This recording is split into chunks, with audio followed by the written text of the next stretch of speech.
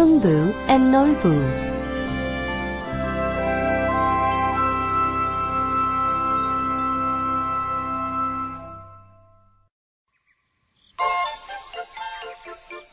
Long ago, in a little village, lived two brothers, Heungbu and Nolbu.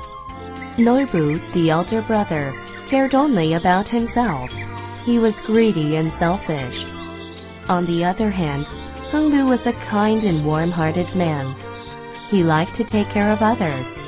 They were very different.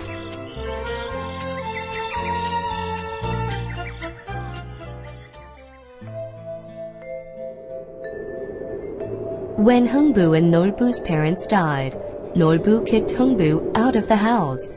"This is my house now. Get out," he said. Nolbu took everything. He became a rich man. Heungbu had nothing.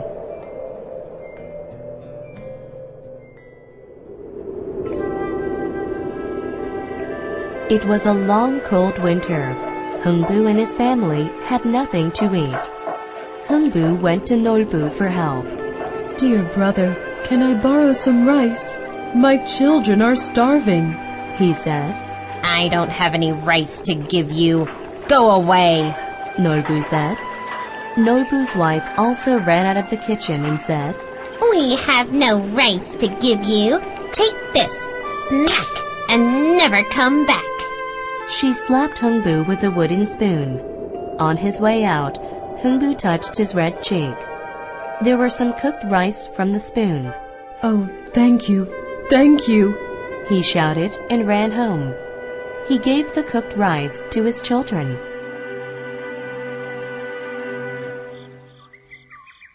The long cold winter passed and spring came. Flowers bloomed all around the little village. Birds sang everywhere. A swallow family built a nest on Heungbu's house. One day, Heungbu came home from the field and found one of the babies on the ground. Its leg was broken. Heungbu picked it up. "Poor little bird, it must hurt. Don't worry, I'll take care of you," he said. Heungbu treated the baby swallow's leg and put it back in the nest.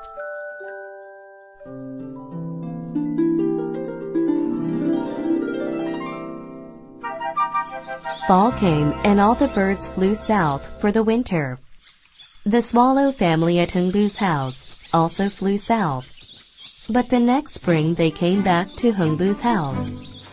The mother swallow opened its mouth and dropped something on Heungbu's front yard. Heungbu picked them up. "These are gourd seeds. I shall plant them," he said. He planted the 3 seeds.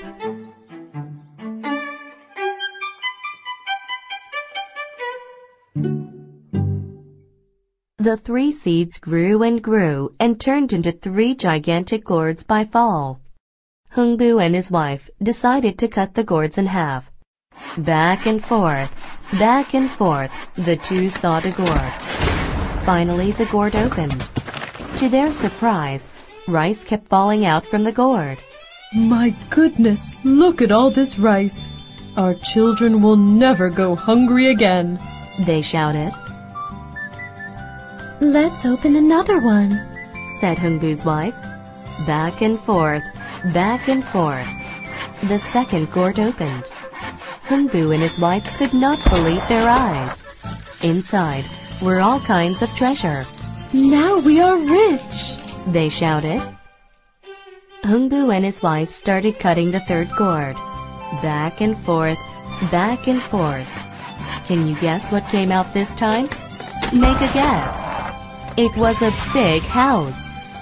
Now Heungbu was richer than his brother Nolbu.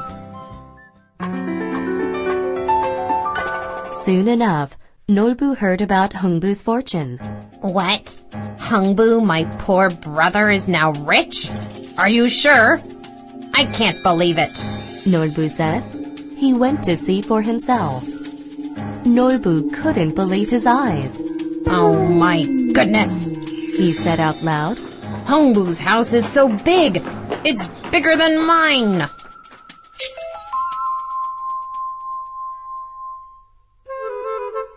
How did you get so rich? Nolbu asked Heungbu. Heungbu told his brother about the swallow family and the gourd seed. Aha! I'll do the same thing. Nolbu thought greedily. A swallow family flew in Nolbu's house. Nolbu broke one of the baby's leg and treated it. The swallow family returned the next spring and dropped gourd seeds on Nolbu's front yard. Nolbu was so excited. I will be richer than Heungbu. I can't wait till fall. Nolbu shouted. The gourds grew and grew. Fall came, and it was time to cut the gourds. Nolbu and his wife were excited. Let's cut them in half right now. They shouted, back and forth, back and forth. They started cutting a gourd in half.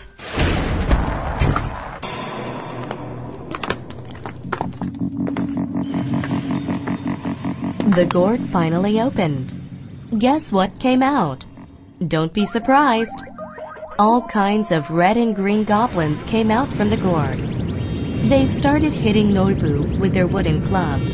Take this and that, the goblin said. Stop! Please stop! Nolbu cried. The goblins went away.